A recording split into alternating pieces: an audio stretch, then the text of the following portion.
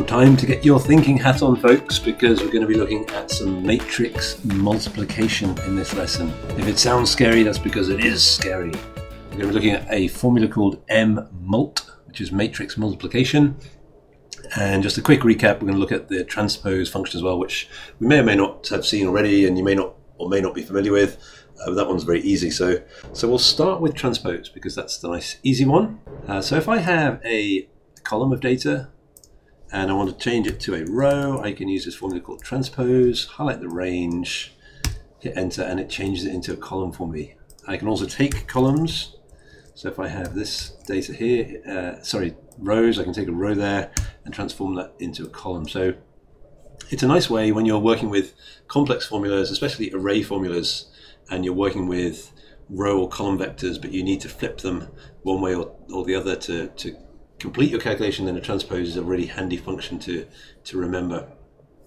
So it crops up a lot, so it's a good one to know. And you don't have to just have single rows or columns. You can it works equally well with ranges over multiple columns.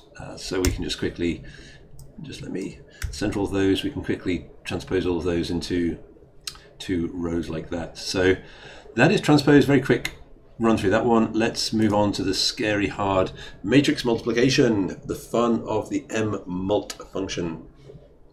So a matrix is a range like this. It has multiple rows and multiple columns.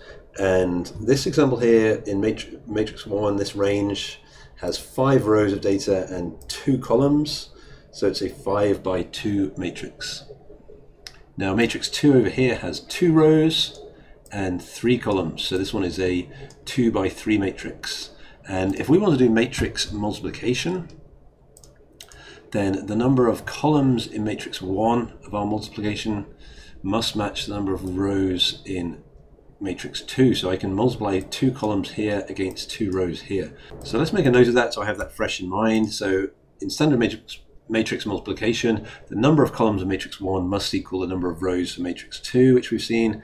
And the matrix output is the size of matrix row 1 rows, so that's 5, and the matrix 2 columns, which is 3. So we should see a 5 by 3 matrix when we multiply this lot together. So let's see that in action. So we use the formula MMULT. We give it the first range, and we give it the second matrix. So I just brought the helper pane up there just to show you what's going on. So it has 2 arguments, the first matrix and the second matrix.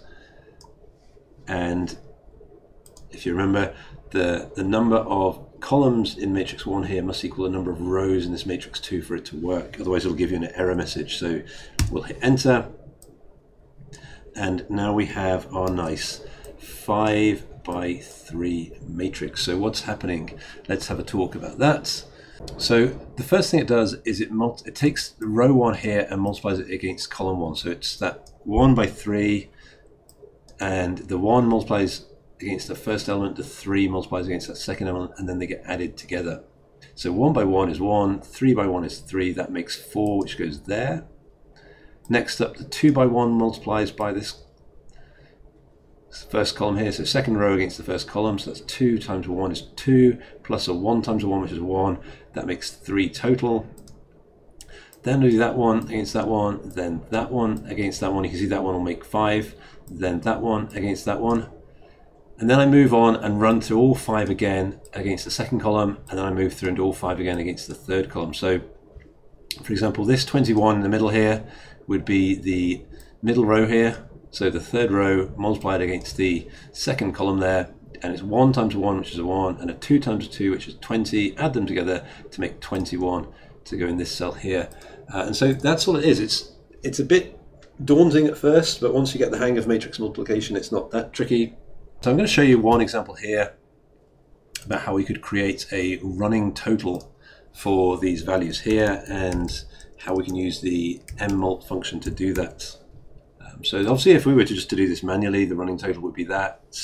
The first one would be 1, and then we'd add the new value to the value above, and we'd just keep on dragging that down. But then what we'd have to do is if I added a new person in here, so Bob, and he had 8, then it doesn't automatically update. I have to go in and copy the formula down, and also, or even, drag it down so it's sitting there. So you could put an if statement in there, but again, what we'd like to do is actually just have an array formula that was our running total, so that I could have one single formula here, so that anytime I added more data, it would just simply update that running total and just keep that going for me. And we can do that nicely with an MMULT function. So let's go and check that out. So what do we need? We need to create two matrices that we can then multiply together.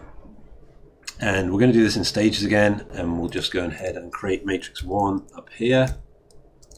And this is going to be a little bit convoluted, but just bear with me. Just keep going through to the end and you'll see, I think, how it all comes together. So let's just start with the formula equals row B2, and we'll just go down as far as B10 to keep things simple, because otherwise these formulas get very large. But when we're done, we could just simply remove that 10 so that we don't, this range goes all the way to the bottom of our data set, or of our sheet. But we'll start with just B2 to B10, and let's just add an array formula by Command Shift Enter or Control Shift Enter on a PC, and that gives me then just simply the row number. Now let's use our friend, let's just transpose that. So I come inside the array formula there, put the transpose in, hit enter, and now suddenly that moves those all across to a single row. So I've got now columns instead. Okay, so that's part one of the formula. Let's leave that in place there, and let's now also just keep a copy of this original column vector we had. What I'd like to do is just know whether this area here is, whether these ones here are less than or equal to the row across the top here, and we'll sort of fill this in if you like. So let me just show you that, and then you'll see, you can see what I mean a little easier once it's actually. So first of all, I'll just put that in, then I'll take this one here, and really all I want to do is just say, is this less than or equal to? And now you can see I'm saying, let's all just do some quick conditional formatting. So for example, this row here, what I've said is 6. Take the value 6 and we'll test against 2. Is it less than that? No. Less than or equal to 3? No. Less than or equal to 4? No. Less than or equal to 5? No. Less than or equal to 6? Well, it's equal to 6, so that's true. It's obviously less than 7, 8, 9, 10, etc. So that's how I fill out each row, and that's a single formula here that's now doing that for me. So let's continue. Let's now actually multiply that by the values here, because that will then turn these trues and falses into something much more useful. So what I'll do is, rather than, we'll leave that matrix there so you can really, we can see this really in stages, and we'll just make a new copy down here. We want to make sure we don't have two. So we'll just get that set up again. So that's the same, just a copy of that. So what I'll do is I'll come inside of here. We need to put some brackets around this first.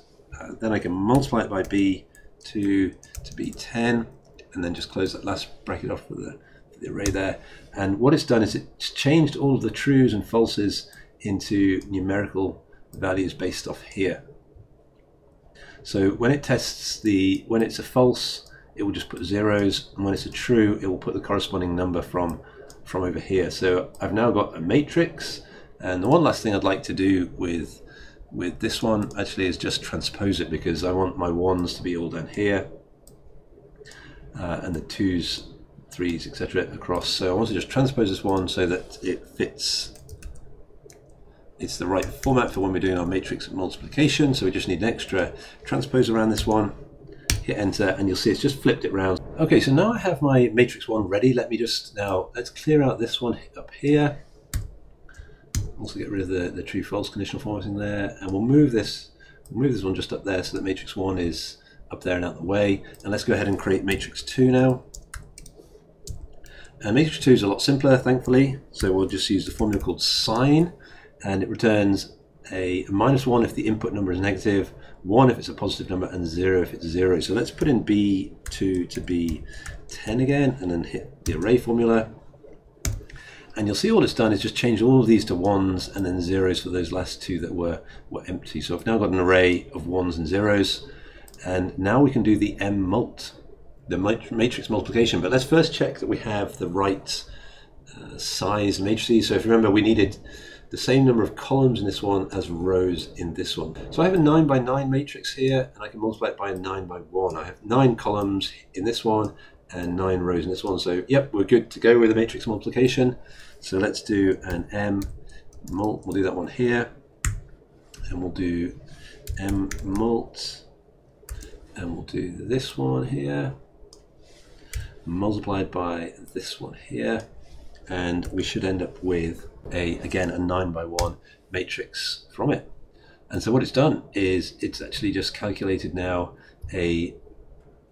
our running total effectively, because we take our first row here, multiply it against this one, and obviously it's just a 1 against a 1, and then everything else is 0 because of these zeros. The second row here we multiply against here, and that gives me the 3. So it's a 1 times a 1 plus a 2 times a 1, and then a 1, 2, and a 3. Add them together gives me the 6, etc. So let's just finish the whole formula off now and put it actually back up here into our running total column. So we'll just copy it.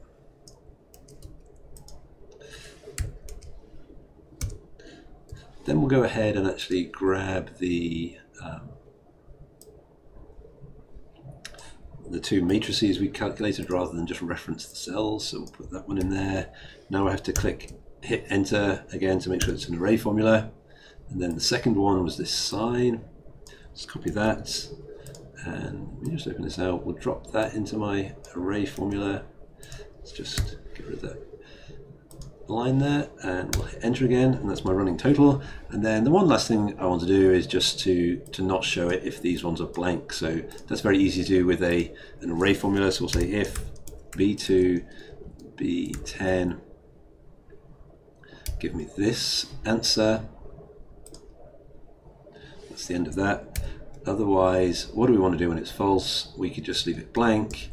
That would be one way. We can use this construction if error 1 over 0, which gives me the error, and if it's an error then that just puts nothing into my cell. This guarantees an error, 1 divided by 0.